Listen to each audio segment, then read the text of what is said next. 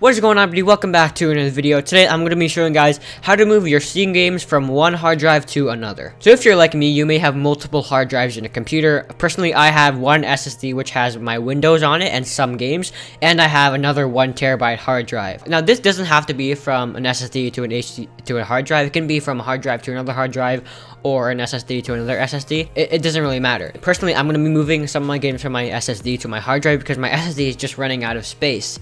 If you guys can see, if I go to this PC, local disk C is my SSD and local disk D is my hard drive. As you can see, I only have about 60 gigs left on my SSD and like 800 gigabytes left on my hard drive.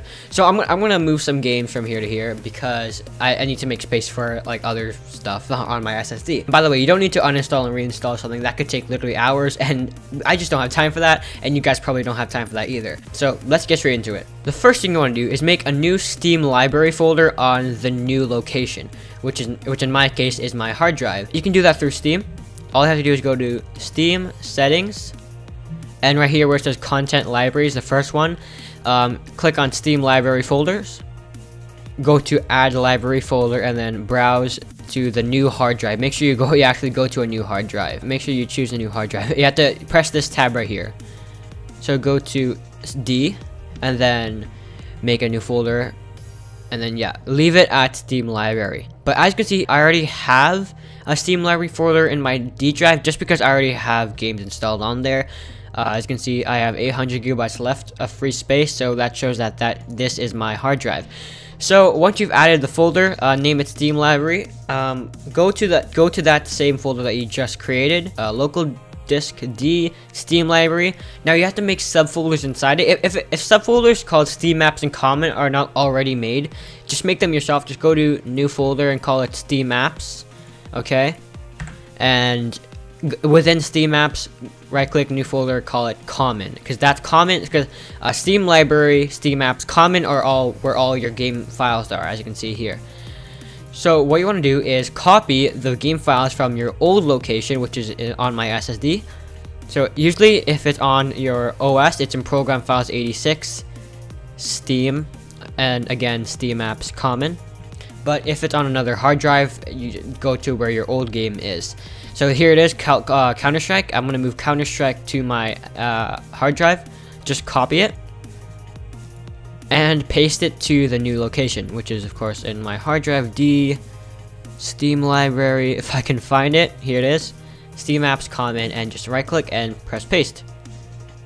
Now this will take a little bit of time, so just wait for that and I'll be right back. Alright, so it is finished. And by the way, that time will vary depending on how big the game is and how fast your hard drives are. If you're moving a game like GTA 5, which is about 70 gigabytes in size, of course that part in particular will take a pretty long time. So basically, once you've copied the new game files into your new location, you don't want to delete this by yourself. You want to let Steam do it. So all you have to do is go to the game, which is Counter-Strike, right click and delete local content. Now this will delete the game files in the C location in your old hard drive. It won't delete the one that you just copied. Delete local content, delete, and once it's uninstalled, you can check that it's uninstalled if you go to C and program files 86, Steam Apps Common. As you can see, there's nothing really in here. Yeah, you can delete this folder, basically. Yeah, so now once you've done that, all you have to do is right click and install the game. Now this is important, make sure you install under your new location.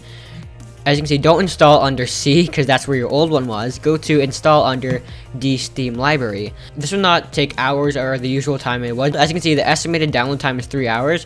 Of course, this will only take a few minutes because the game is already installed, and all it has to do is like make some minor tweaks. So if you hit next, it's preparing the files, but as you can see a little bit, it will say it's detecting, yeah, it's discovering existing files. Since the whole game is already installed on the new drive, this will only take about a couple of minutes. So I'll be right back, and I'll come back and I'll tell you how long it took for me. Alright, as you guys can see, it is completely done installing and downloading Counter-Strike to the new hard drive. That only took about like less than 2 minutes. It said 6:47 p.m. before, now it's only 6:48. So that was super quick. Of course, not going to take hours. As you can see, it was put on my desktop here. There's some updates it has to do. That's 0%. it's already almost ready to launch. So it's done updating. That took only about, again, 2 minutes. So that is how to move one Steam game from one hard drive to another hard drive. It's really quick. It doesn't take hours. You don't have to uninstall and reinstall it.